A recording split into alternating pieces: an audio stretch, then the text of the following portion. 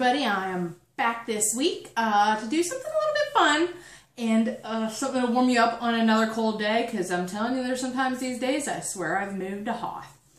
We are going to do a chicken pot pie in a mug. I know, how fun is that going to be? Okay, so what you're going to do first is grab yourself a bowl. Doesn't need to be your mug yet. You'll need an oversized mug, but not yet. You just need a microwavable bowl right now. And you want a ½ cup of mixed chopped vegetables. I've got asparagus, onions, carrots, mushrooms, celery. It's kind of whatever vegetables you want in your pot pie. And just, you dump those right in your microwavable bowl. It's not going to be very much, but it'll be enough, you'll see. So you're going to take some water and you're going to pour just enough in here to completely cover your vegetables.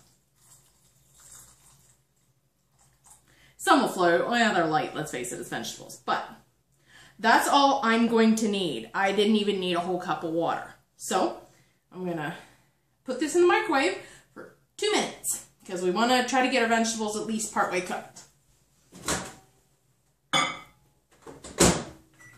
Okay, I'm going to put this in for 2 minutes and I will be right back, because I forgot to get something that I really want to show you guys.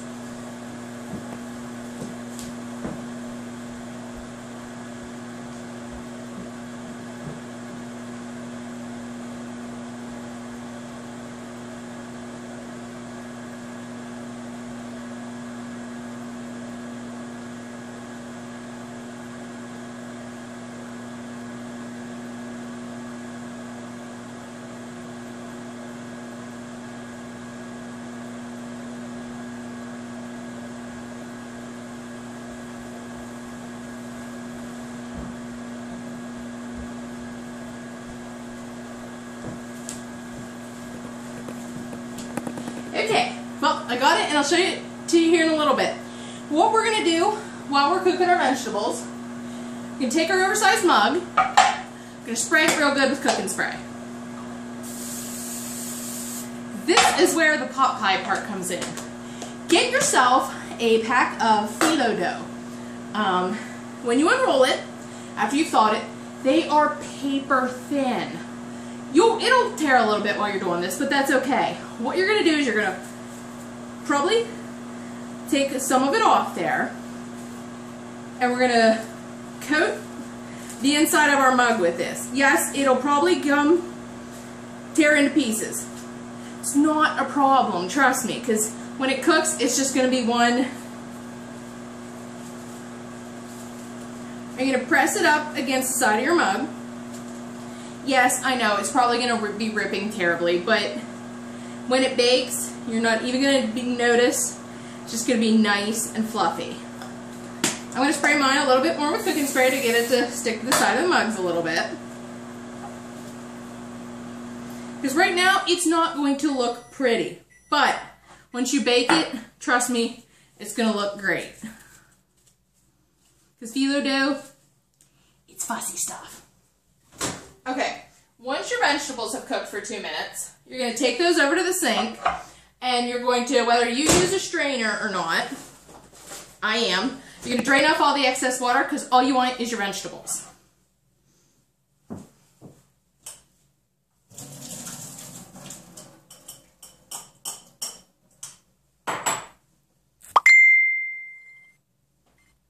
Okay, once you have all your vegetables drained off, put those back in your bowl, because you're going to be doing some mixing now. Okay, once you do that, you're going to add a ½ cup of heavy cream.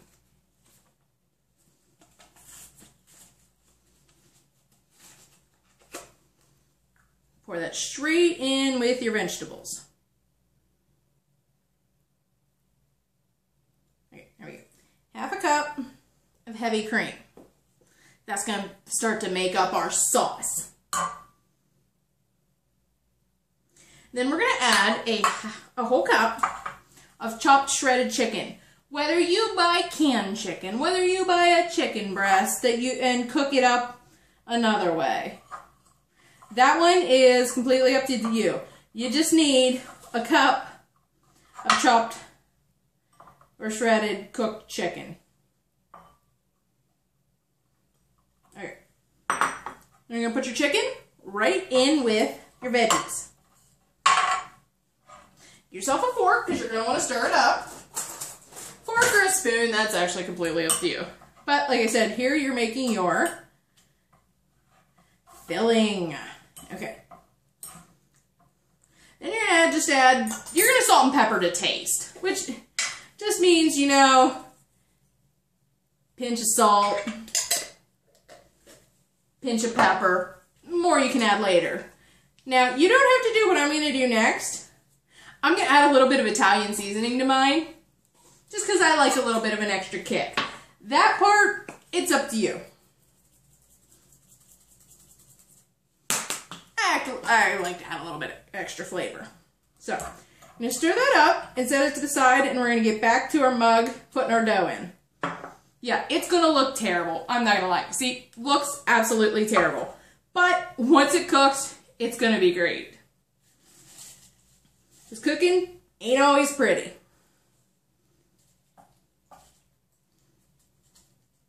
You're going to start to put all your filling there.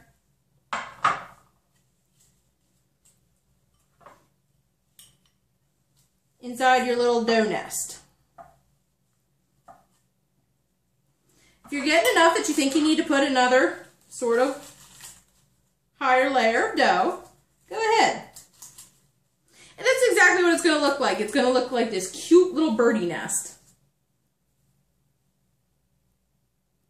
I've got my recipe on my Kindle this week, so I'm just adding a little bit of extra dough to the sides of mine. Okay, so I can put the rest of my filling in, because it's going to fill it up pretty full. Yum, yum, yum, yum, yum, yum. I'm going to put a dash of extra cream on there because I like it. Okay, you're going to see it's going to be this cute little birdie nest. So now you're going to take some more of your little phyllo, and you're going to make a nice crust on top.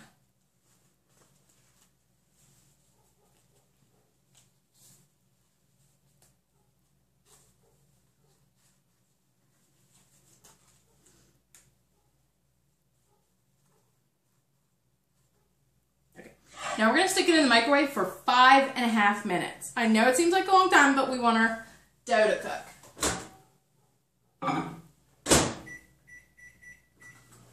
Okay, let me clean up just a little bit here.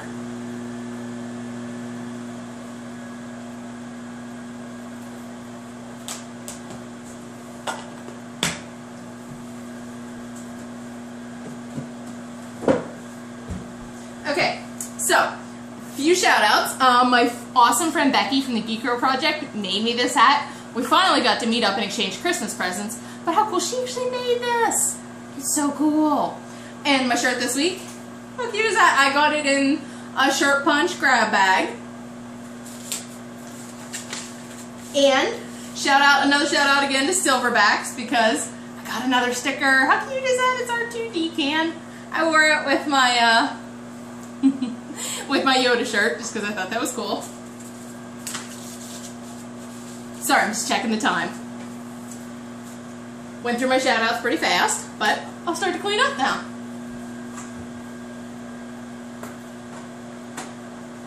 And if you're anything like me, you're going to get so frustrated with this phyllo dough, but trust me, it might not look pretty when you're starting, but it's going to make an amazing crust for your pot pie.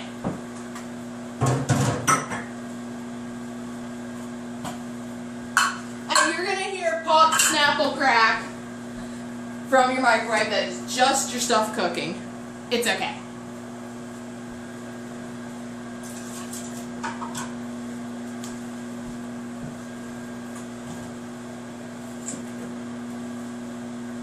And you're going to have a ton of phyllo dough left.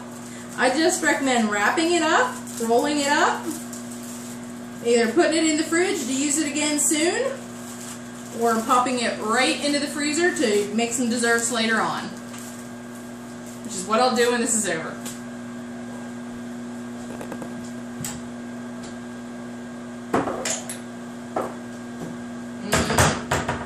amazing smells are coming from my microwave.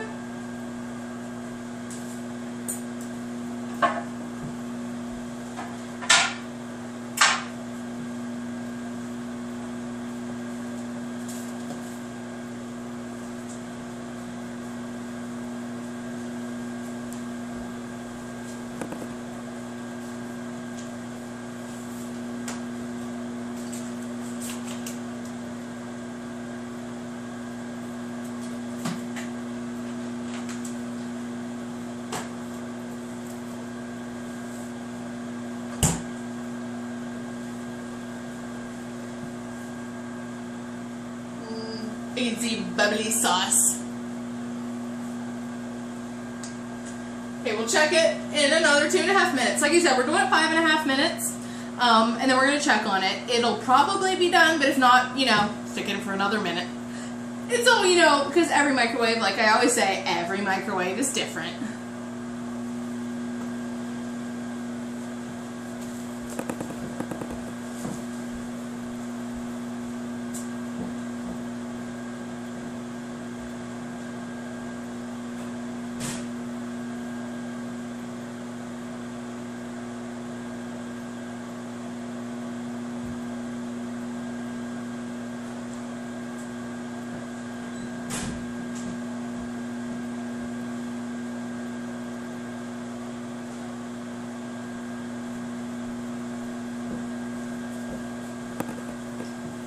Anybody was curious what I've been up to project-wise lately?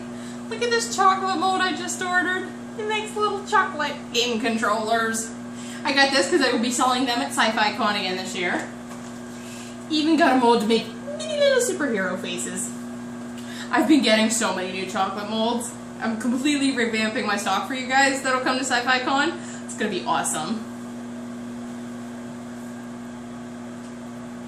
Ooh, it is bubbling like crazy. The cream is going nuts.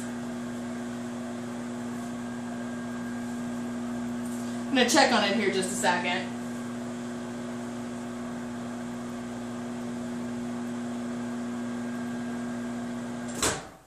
Just going to check on it a little bit here.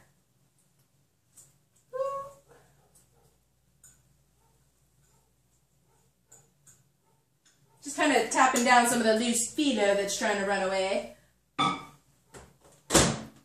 Smells amazing. Now, honestly, your phyllo will probably not be the perfect golden brown you would get if you did it in the oven, but it's going to be cooked and great. It's cooked. You can tell that it's cooking great. It's just sometimes with the microwave, the only maybe drawback I can see to doing it in the microwave is that you probably won't get the perfect golden brown that you do when you do it in the oven. It'll still be cooked, taste just as good. There won't be a different thing about it, except for the color.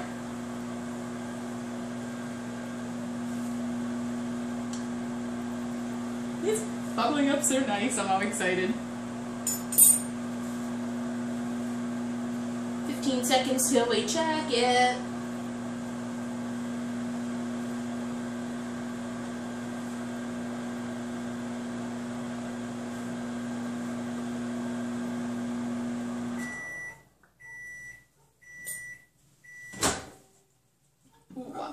Now you be careful because this is perfectly puffed up, but it is boiling like crazy and I do not want you to burn yourselves.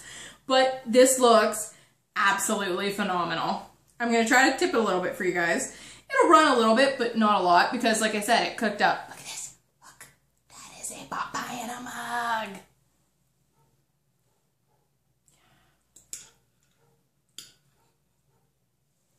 Look at that. That is a perfectly creamy.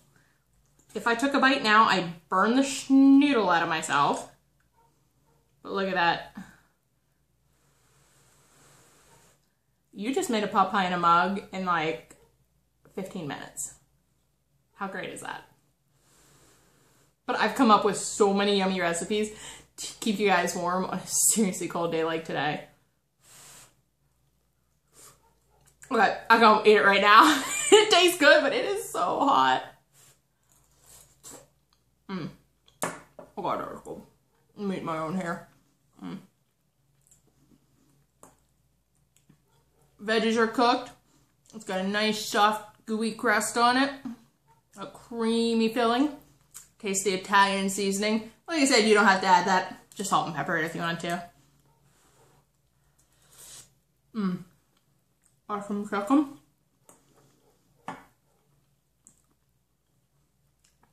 Cream pouring off of it. It tastes seriously like creamy cheesy, and I didn't even use any cheese. That's just from the dough and the heavy cream.